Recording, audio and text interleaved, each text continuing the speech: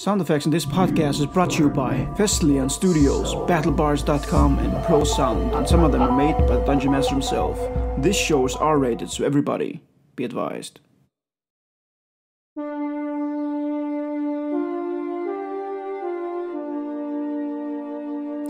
Hello nerds, welcome back to Nordic D&D, the Ariana Saga, your Dungeons & Dragons homebrew podcast created here in Copenhagen, Denmark. This is episode 19. Yeah, I know sometimes I am a little bit too calm as I talk. It seems a little bit more boring. I know, and if you don't like that, I'm sorry, but sometimes when I listen to other YouTubers, it just stresses me out. And then wow, what's going on? I'm sorry, I can't do that. That's not me. That's not my style. Of course, I will try to be a little bit more upbeat so it doesn't become too boring. Like this. Today we're going to play Dungeons and Dragons. No. Let's find it somewhere in the middle, guys. Let's find it somewhere in the middle. Anyway, before we continue, let's take a stop at Camp Lore. Was that too fast? Maybe.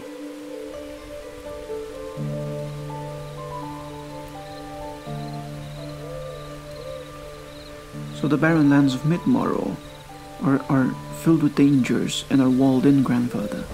How is West-Morrow? Well, West-Morrow has always been the more peaceful side of Morrow.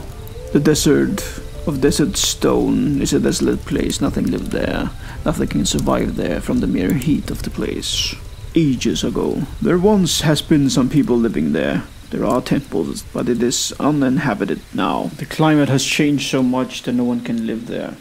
And as for the swamps of Isris, well, all the dangers are contained in the swamps themselves, and does not affect the rest of West-Morrow, luckily. Rumor has it, though, that the Inquisition hides in the swamps, willing to risk the dangers to not be revealed to the public, so he can still hide from the king. But one thing is sure, they venture also into the rest of West-Morrow. But the king has stations in Morrowtown West, policing the west side and guarding the Great Wall leading into the Mid-Morrow. They keep most of the Inquisitions at bay. But this leaves the people of West-Morrow sometimes in conflict with which is the lesser evil. The king's men who come to tax the people of resources and gold, or the bitter inquisitors who hunt down the dragonborn, which are not many of anymore, and who kill all magic users. It's funny to me that you say West-Morrow is the more peaceful side, but the people have a swamp which is filled with danger, a desert place which no one can live in, and the king's men who robs or taxes them, an inquisition who kills anyone who uses magic. Boy, there is nowhere on Morrow a place with total peace. But compared to Mid-Morrow and East-Morrow, where the king has all his focus and he rules with an iron fist, this is the more peaceful place to be. And if one wants to be the safest in all of Morrow, one should try to find the hidden place of the safe haven called Bliss. All are welcome there, with good intentions at heart. Bliss? I thought that was a myth. Many do believe it's a myth. That is why it is safe, hidden away.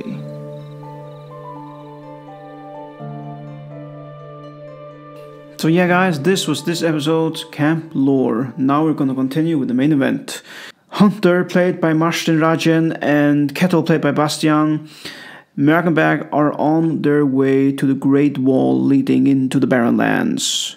Tauagrim heard reports of the General Leonard Breeden of Forway is the one standing there, hitting the wall, trying to break in. This makes no sense to Tauagrim, this makes no sense to Hunter or Kedal or anyone else. Why is the General doing this? If the wall is to come down, the evil within the Barrenlands is going to cover the entire West-Morrow and kill everything. Even the fact that only one general is trying to break this massive wall is strange enough in itself. There's so much mystery around this that we know not what is going on. Now we're gonna find out what the heroes see when they get to the wall leading into the Barrenlands of Mid-Morrow.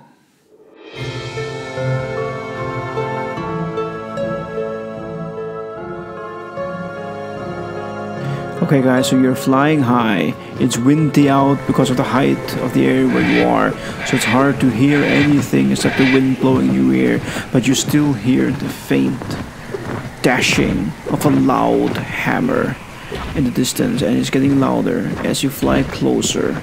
And then you, Hunter, when you are about 200 feet away, you hear the banging of the hammer, and you have this familiar feeling. Okay. There's a strange sensation coming over you as you get closer as well. Okay, what? Well, the sensation of presence, as you call it, is the same feeling when you have had conversations with your Patreon. Oh. So yeah, it's like your bow is vibrating and you feel like a presence is close to you.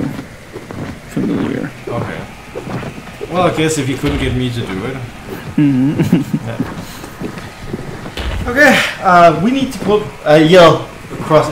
We need to put him down. He's controlled, probably by a. Did you hear that? We're right next to each other. You don't have. There's a lot of wind. Okay, yeah, I get it. So I think gonna put the griffins down, like good distance. You know, like, I don't know. Have they noticed us? No, it doesn't seem like they have noticed you. As far as you can see, they're standing perfectly still. How far would you be from them before you land? Well, where can we? At what point can we see him? And at that point, when we see him, does he see us? That's probably the best. Yeah, and also, how big does he look? I mean, in comparison to the other men. Well, as explained to you, that he looks more bulkier than he did before, but he has also a large armor on him. But he's not large or huge. He is normal size, but just like Leonard Breeden on major steroids. Okay. Alright.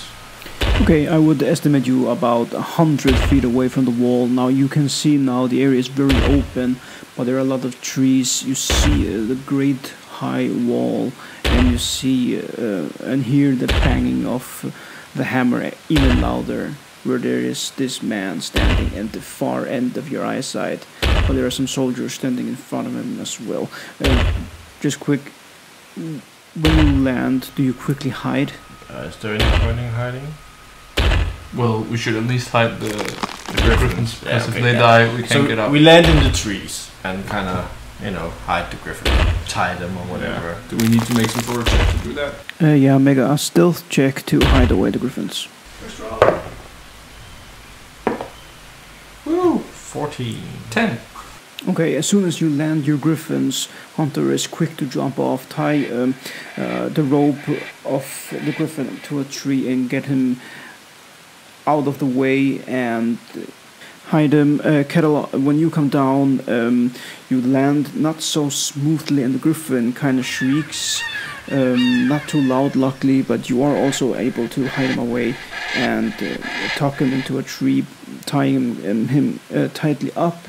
And because of the distance from where you are and the wall, the 100 feet that are between you, the loud sound from the weather and the wind does not reach them, so it seems like nobody noticed. Yeah.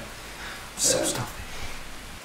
And of course, after maybe the bird it makes a noise, if you look straight where at the wall, you see that the men standing in front of the general are standing completely still, and the general is still hammering away on the wall, so seems clear. Okay. Should we get to it? I don't think it would be a good idea to.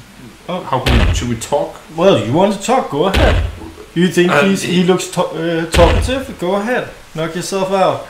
I think of the pair of us, you are the most charismatic of us. Well, so I think you should use that side of you. I'm just saying I don't think there's any point in talking to him, because he's obviously not in his right mind. I mean, full disclosure, I believe in being least somewhat controlled by a demon devil. Yeah.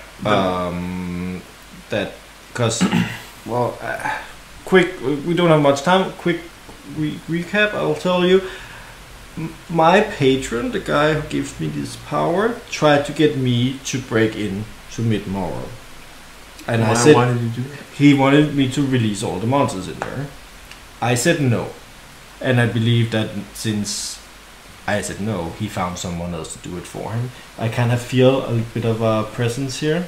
Yeah, just to resonate with your vision there, I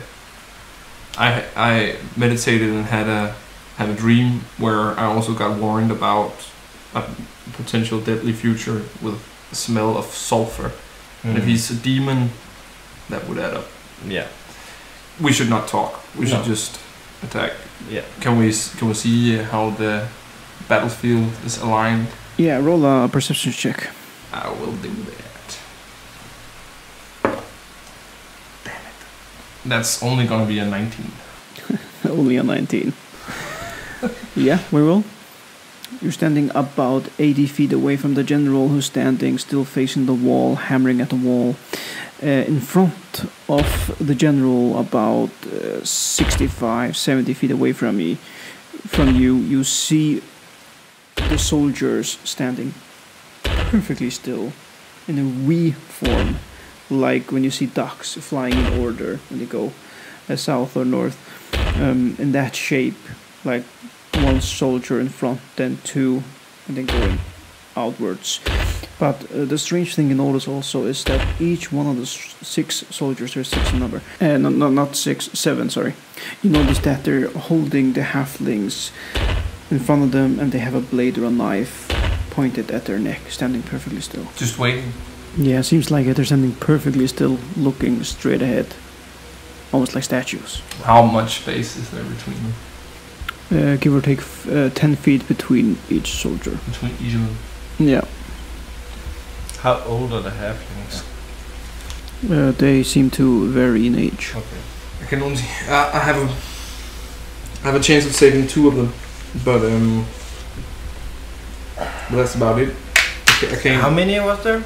7 soldiers with 7 halflings. Oh no! You said 10 feet, right? Yes, I did. Let's see. 10 feet between them. Damn it! So, Cal, Yes. we can try and control as many as we can, but of course there's a risk of it failing, and then there's some dead halflings. Yes. I don't know if you want to try. If you want to try and talk to them, they don't look like people you can talk to. But are you willing to risk some halflings? Because I'm fine with it. I would like to do everything I can to rescue these halflings, and but I don't know what their intention is. Maybe they'll just cut their throats right when they see us, and it's a part of a ritual because they stand in a specific pattern. Yeah. So I don't know. Do I know if this pattern has any religious context Well, you can roll or magic context? If they are trying to summon anything by doing this? Well, that is actually 2 different roles. Do you want to know if there's a religious reason for this or a magical reason for this? Because there will be a difference in a roll in the check if it's going to be a religious check or an arcana check. Yeah. So if you want to find out if there's a magical reason, then roll an arcana check. And I use guidance. Yeah, sure. You're standing in a distance. There's time for you to cast guidance on yourself before you're making this investigation. 22. Yeah, you know for a fact that this is something you've never seen before in a magical nature. You don't know what this is. Oh, damn. Should we? We don't have time to talk. No. So let's just get it over with. Let's go. We need to go closer. Yeah. So You go first. You do what you can, and as many as you can, and I'll take the leftovers. I need to be within 90 feet. Yeah. So I need to place it there close.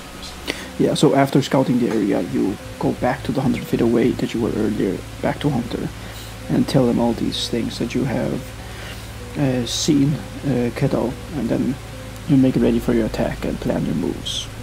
90 feet from there is. Let's try and sneak us closer. Yeah. Excellent. Roll a stealth check, guys. Use guidance again because we're. Yeah, you may, of course. You are planning ahead. You're not in the middle of battle. You have time to cast guidance on yourself before you make the roll. Damn it.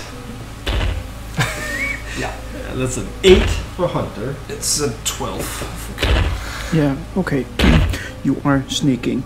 You're going closer to where the soldiers are standing. And all of a sudden, out of nowhere, it seems like the rain stops and becomes absolutely silent. And right at that point, you step on the ground where there's not so much grass, but a lot of dried twigs, and they snap. And you make a sound. And then you hear the hammering of the wall stopping. And where are we at when we've tried to sneak forward? How long before they stop?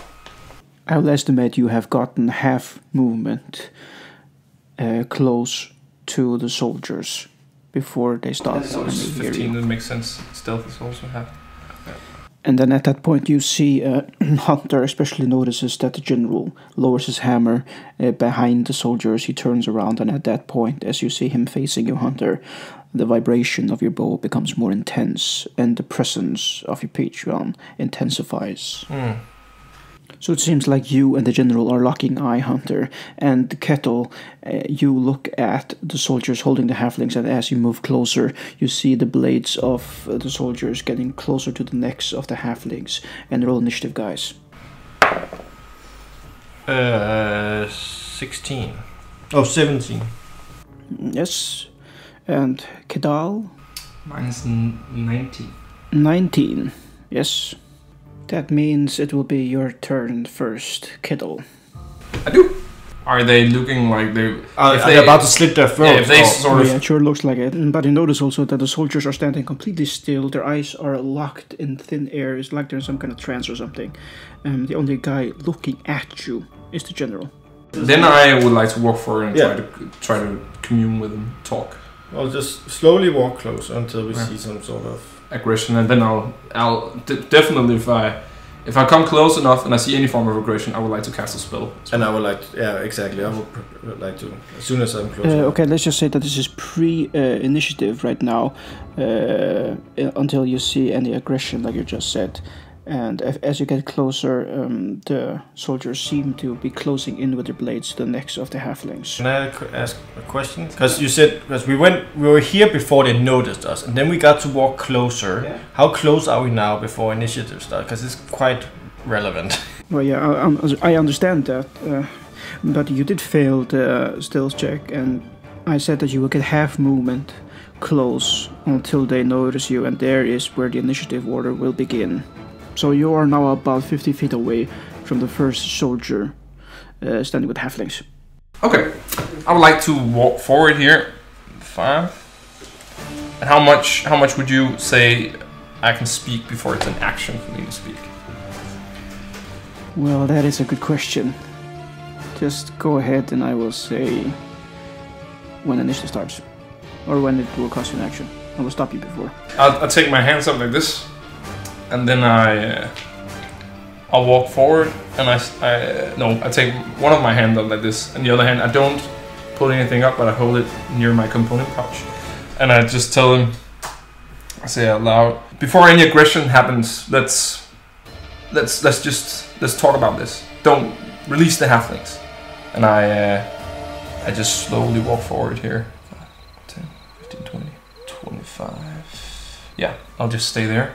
And I'll hold Entangled spell until I see any form of aggression up here. I won't cast it, but I'll hold it. Okay, nice. Anyway, none of the soldiers seem to respond to you at all. They're just staring and out to the air still. But the general starts to speak with you and says, "The halflings." I did.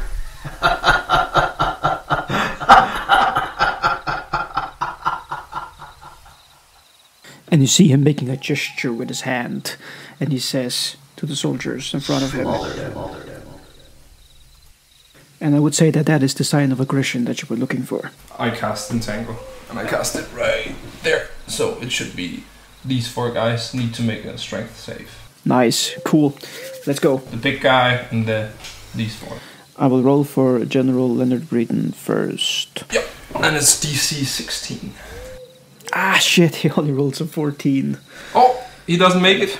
Awesome. Then he's I take out of my component pouch. It takes these small vines, and I whisper a couple of words in my hand while holding them, and I just let them go, and they move like snakes at the ground, and it starts to burrow. And right at this point, between the 4 of the guys who are behind, they sprout in a much bigger form from the ground, and they have multiplied while on the ground as well. So a lot of vines just sprout out and try to grab him, and the big guy is grabbed by vines and pulled toward the ground. Nice, love the description. Cool, Kettle. And then also these 4 soldiers also have to make the checks that leaves these 2 other ones out from your area of effect, so they are not entangled. But first I have to roll for the other 4. Oh, that guy also does it. If it's here, it's 5. That's 5. That's the same square. Right? Ah, yeah, of course. Yeah, so that's nice. You tangle all 5 of them. But that remains the 2 of them. There were 7 total who are not entangled. But let's just roll the checks. Damn it. Hi. Okay. Okay, this plastic dice is going to my DM jail. They're shit, they all fail. Excellent, successful spell with the tangle. 5 of the general men are entangled as their halflings are standing in front of them, and the general himself also entangled, just leaving the 2 soldiers. So the vines pull them down to the ground. They are pulled back, and in case they're not prone, so they're just standing up, but the vines are trying to pull them at the ground, so they are sort of resisting, and they can still make attack rolls and stuff like that, but it's harder for them because there are resistance in them moving, so they are restrained, they can't move, and they have disadvantage on all the attack rolls. Cool. But of course the halflings also have to make a check to see if they get restrained, right? Well, yeah, they should make a save as well, the halflings, because they are also getting hit. Yeah. Because I can't exactly. sculpt my No, I spells can't. like that. Of course not. But I'm making just a group check for them, and I roll a 10 only. Then they also get pulled back, just like them. But in any case, it'll be harder for them to hit anybody. Everyone is standing like this. Oh, okay, like you said, you explained that all the vines go into the ground, moving like snakes or serpents, and they grow out of the ground. They grab the soldiers and the halflings and tighten them up, so actually the knife and the blades are tucked away from the halflings, and they are pulled down to the ground, and the general as well. The guys who succeed, they'll just sort of dash and cut the vines over. But the area here is difficult terrain for anyone, even though they succeed. Noted. Cool. Very nice. Okay. There is one of the soldiers' turn before your turn, Hunter. And now this is very important because there are 2 of them not entangled. And I want to make a decision of who is the general, who is the soldiers, who is going to take the turn. And to determine that, I'm going to roll a dice. It's going to be a 50-50% dice. If it's a 10, it is. I will choose the number of the soldiers from the north side. If it's higher than 10, it's going to be from the south side. So it's going to be 50-50 chance that it is one of the soldiers who is not entangled or one who is entangled before it's your turn, Hunter. Okay. Makes sense. So it's 12. So you start from that side. Yeah, so it's gonna be one of the entangled soldiers' turn. So we have to make a strength check to get out of these vines. Yeah, but he's gonna use his action to do that. So he can't stab the halfling as well. Exactly. Nice. And that's a 21. Nice. These dice are better. And a lot heavier. You could totally hear it when I rolled them. But yeah, 21. Then he gets free. He pulls out of the vines. Or cuts them over. Yeah, so he managed to cut off the wine and just looks at the halfling in front of him, but he has no more actions in this turn. So before he can do anything, he has to wait until next turn, and then it is your turn, Hunter. Yes. So I will run forward. 1, 2, 3, 4, 5, 6. Oh my god, I'm close enough. Damn it. Damn it! I can't get the back guy. Kill him. But I can only kill one. Then we have the front guy, what's the problem, you know? Yeah. This is hard. It is. So annoying. 10 more feet. Yeah. Anything else? Guess. We'll try and kill them. That's our best bet. Yeah. That's the only way I can get both of them. Exactly. Excellent. Go for it. Yeah, so I'm gonna put Hex on that back guy.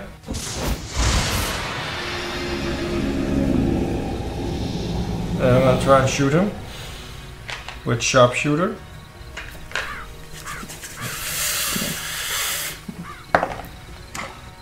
That's only a 12, but I'll use favored by the gods. Nice. Let's Nice. see if that will Nice, do nice, it. nice. Can't. Okay. Oh. Yeah. Oh. Oi! So that would make it a 19. Very nice. That hits.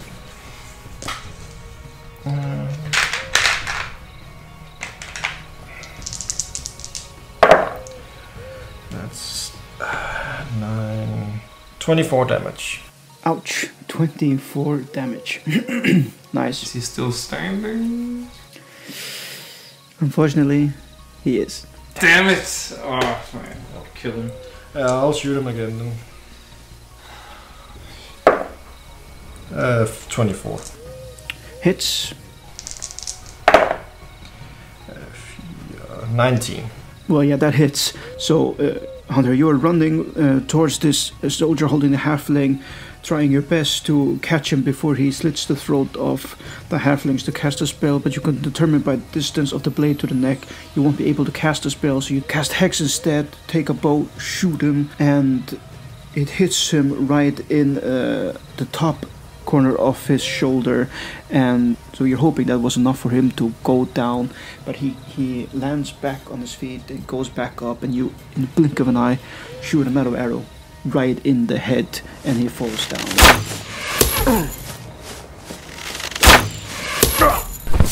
This all happens so fast in a split of a second. Yeah.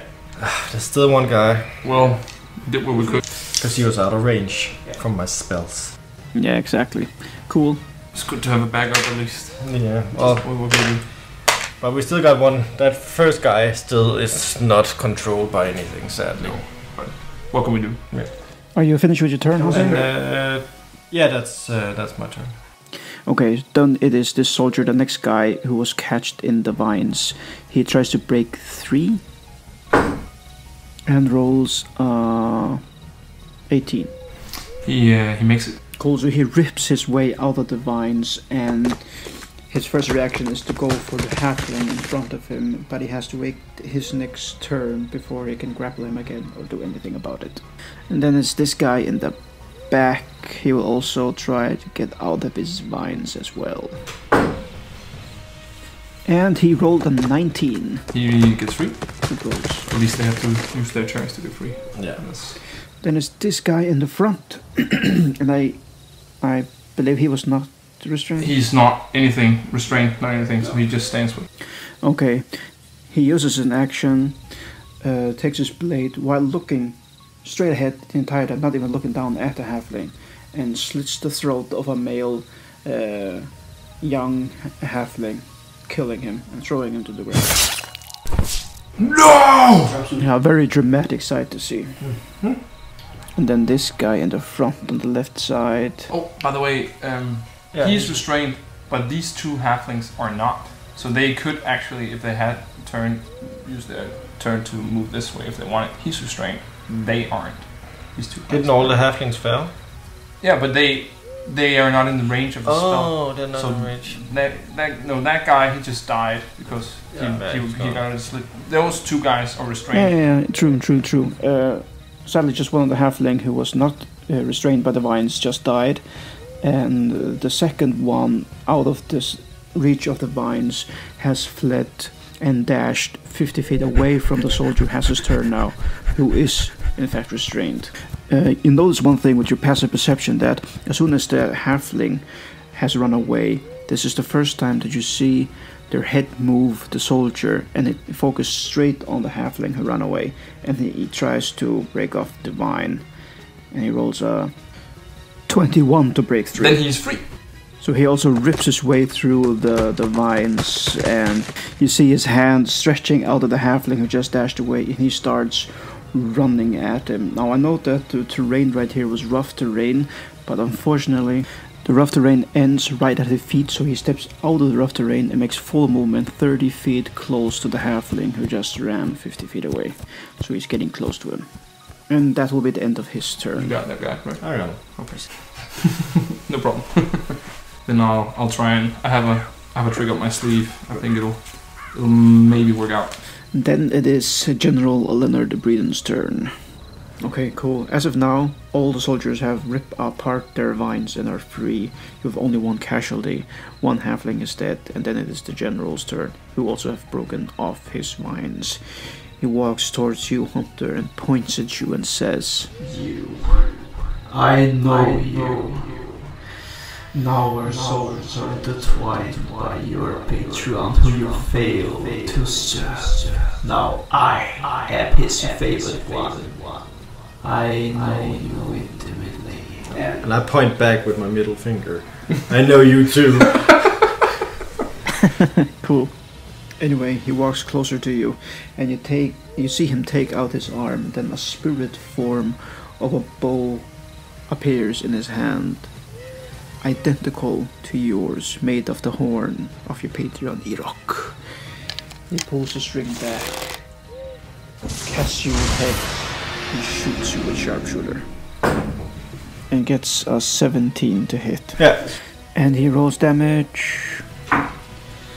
7, that's a 17 piercing damage from the general.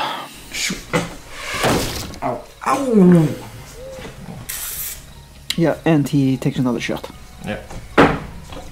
Wins the first. This is only a 14 to hit. So the second shot is a miss. Yeah. So after the general taunting you and you taunting back, he instantly takes his hand, lifts it up with the spirit form of Irok's bow comes in his hand. He shoots you, gets a real good hit on your shoulder, and he instantly fires another shot, and you see it coming. You avoid it with a left turn, and you can just see his anger in his face as he misses you. And then it is Kettle's turn. Yeah, no wait, before Kettle, it is your turn. The halflings are at the bottom of the initiative order, so they will also try to break out of their vines.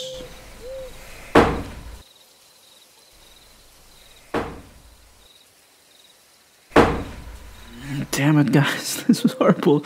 The highest roll was of 17, so one of them gets free, the other 14 to 12 and 8, so the others are shit out of luck. But the one free runs away through the rough terrain, the 25 feet of movement, only half, so he doesn't get that far away. So it's not very far. But he got free. Yeah, he has a shot of trying. Kettle, your turn. Alright. I will. So I'll I'll drop the spell and I wave my hands a bit and speak some arcane words, and I hold them out and sort of take them up, and two direwolves appear here.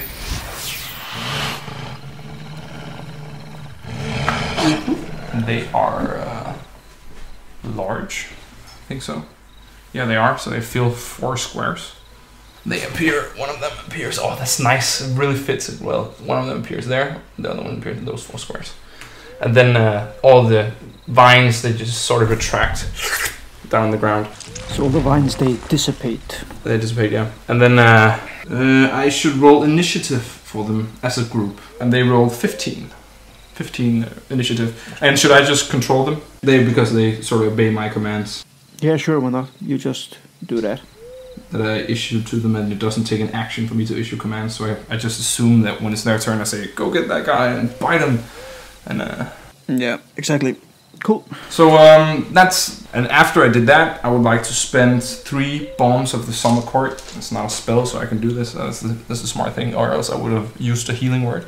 And I spend it on Healing Hunter, and that's 3d6. Bombs of the summer court is what a dream druid can do. Sort of these small, transparent yellow butterflies flows from my hand and through the air and engulfs Hunter. It's the bomb. It's the bomb. And he gets 10 hit points back. And then you have a total equal to a level, and you can only use half of your bombs per bone, and it's a bonus action to use them. It's the main part of that. It's the main part of subclass. Yeah, exactly. You can heal as your bonus action, and it's not a spell. It's sort of an improvised, better healing word. So that's what I do, and I step a little bit back. So 15. Yep, that's what I do. Awesome. So you retract your vines, you cast 2 direwolves who appear in the battlefield, and you cast Bombs of the Summer Core to heal Hunter, and take a step back. So at the end of your turn, the soldier here standing on your east side, while you're doing all these things, Kettle, this all happens in seconds. He takes a blade and cuts the throat of one of the halflings, killing the second one. Right. Then collateral damage. Yeah, he's dead. No, it shouldn't. Yeah, this is hard to get them all. Frustrating. It all happens so fast. So now 2 halflings are dead, and then it is your turn, Hunter. Okay, so where is he? Is he there? He's sitting there. Are there 30 feet in between? There's technically 30 feet in between them. In 30 feet, within 30 feet. Damage! Ja, så skal de være inden for de 30 fod, så han er 35 fod væk. Det stupid. Just get him! Stupid spell, but I want to get both of them. No, this is ridiculous. Stupid spells. Okay. Well, I don't know. He's gonna kill some halflings. I should probably put him down. Inner turmoil of Hunter right now. Okay, I picture it like this. All the chaos around, halflings are dying, arrows flying through the air, Kettle is dodging strikes, casting spells, and Hunter evaluates the situation, stops up. Do I really need to save these halflings? I really want to kill that guy, but I can't do both. Decision. I can really relate.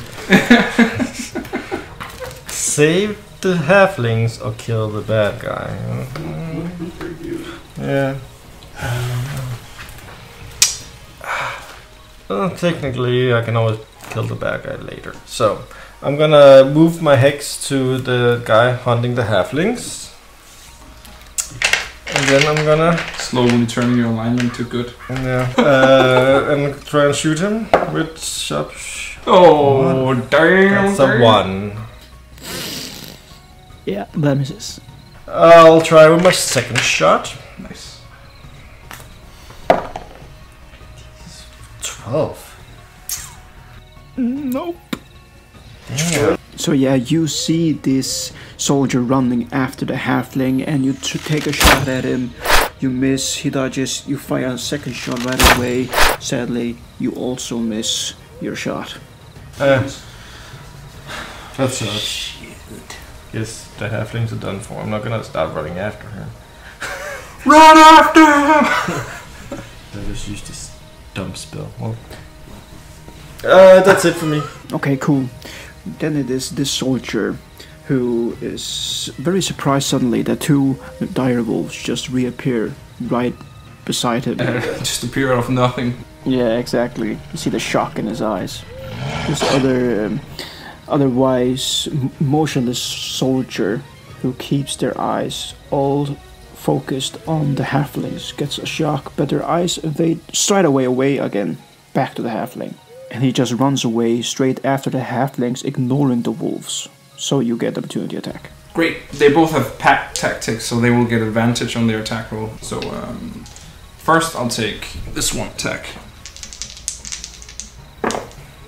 Oh, that's not going to be good. It's going to be an 11 to hit. So that's not going to hit. No man, sorry. And then this one. Come on. This dice tray is not working with me. Join the club. 16, does that hit? Yeah, that hits. Okay, nice. And then he needs to make a strength saving throw as well. After he takes... Oh, that's good. Nope. Well, 2. You got 2? Okay. First he takes 10 piercing damage, not magical, so it's resistant to magic, to normal damage he takes half. But it's 10 piercing damage. As the wolf just sort of... I say... Grab him, lay him down. And the dire wolf just snaps at his shoulder, and as a wolf does, or any canine, it just tears him from side to side, and he gets knocked prone. Here, after it took and shook him. It took those. Okay, like I pictured like this: the kettle casts the spells to summon the dire wolves, and this all happens so fast in a split of seconds. The first direwolf comes, the shock in the eyes of the soldier, sees it, he runs away, and then the second direwolf reappears, tries to attack the soldier instantly when it appears, but misses. But the first direwolf that appeared, I know they come almost instantly, we're talking about seconds here, is able to attack the soldier and bite him and rip him down and knocking him prone. Sadly, he's still within range of the halfling, so he's not that far away, but he is prone. Well, he can still attack, but is at disadvantage if he needs to attack the halfling. Oh, I know. And he needs. And he will. It's a critical miss. Okay. So he tries to stab after the halfling with his dagger, but as he gets up, he is more hurt in his leg than he realizes, and he loses his footing, misses the halfling, and actually drops the dagger out of his hand. Nice. Then it is this soldier in the back. He also goes for this halfling. Did this halfling run? No, I forgot this halfling has his turn also. And they're both prone, so instead of going up and only making half movement, the halfling will take a dodge action. Which is fitted because afterwards it is the soldier standing right behind him. And he will, of course, make an attack on the halfling with disadvantage. I feel like I just have to clarify one thing, how these soldiers are killing this halfling so quickly and only takes an action as long as they hit, is because they are very badly hurt. They have no life left. There's only 1 HP on each of these halflings, so technically it only takes an action to kill them, or just a hit. So yeah, but I'll roll the disadvantage to see if I hit him, if he kills him or not. Unbelievable, 6 and an 8. This halfling is stubborn and is still alive. What about this halfling? Does he move anymore? Yeah, on his next turn. Okay. Anyway, it is your direwolf's turn. Okay, great. They would like to move up here. So 5'10". Stand in these 4 squares. This wolf stands awkwardly on top of the road, and down at the ditch there. And this one, do the same thing. Move 5, 10, 15. Stand here, and they'll both wail on this guy, who's lying on the ground. The first one, this one, strikes for nothing. For 10, so it's not gonna hit even with advantage. The next one, it's cocked. Yeah, it's a 19. Yeah, 19 hits. So this one hits and gives him 9 piercing damage. 9 piercing, okay. And it just starts to bite into him while he lays on the ground. And that's what they're going to do. Okay, then it's this soldier here who killed that halfling. He instantly changes his target. It goes for Hunter. He's engaged with one of the wolves. Yeah, he uses an action and disengages and runs over here. So this is 30 feet away from Hunter. So he ends his turn there, and then it is the soldier who's on the heels after the halfling, and he goes straight for him. The halfling, when he gets beyond this mark, then he has escaped. So the soldier is trying to stop that. Shit. My stuff here. Now he rolls only an 8, so he misses. Nice. That means that these two halflings are at the edge of getting out, and this is the soldier who's closest to them. And he misses the strike after running, becoming tired. So the halflings escape. So there are two halflings now who managed to escape their next turn. So they're out. Yeah, they're out of initiative. They are safe. Great. Nice. But then it's Leonard Breeden's turn. You see him evaluating the situation, looking around the platform. And he looks at you, Hunter, intensely. And he moves his hand closer. And he squishes his fists, embracing this new power. And you just see fire coming out of his hands. And a great smile on his face. He waves his hand around for a ball of fire. He reaches up, it grows bigger and bigger, and he throws this fireball at you, Hunter. Damn. And one thing you notice, when you see that ball of fire coming at you, it looks like a demonic face appears in the flames, that of a demon Patreon. Okay. Make a dexterity saving throw. And here is where we're gonna stop with this week's episode. We want to find out what happens with Gadal and Hunter at this gate. Well, you have to tune in next week, guys. Remember, if you like this show, leave a comment, give us a like, and tell a friend. Oh yeah, and here's an announcement from BattleBards.com. If you like cool sound effects like this, and that one, some of this, then go to our homepage at podbean.nordicdnd.com, click on battlebards.com and let them know Nordic DnD sent you.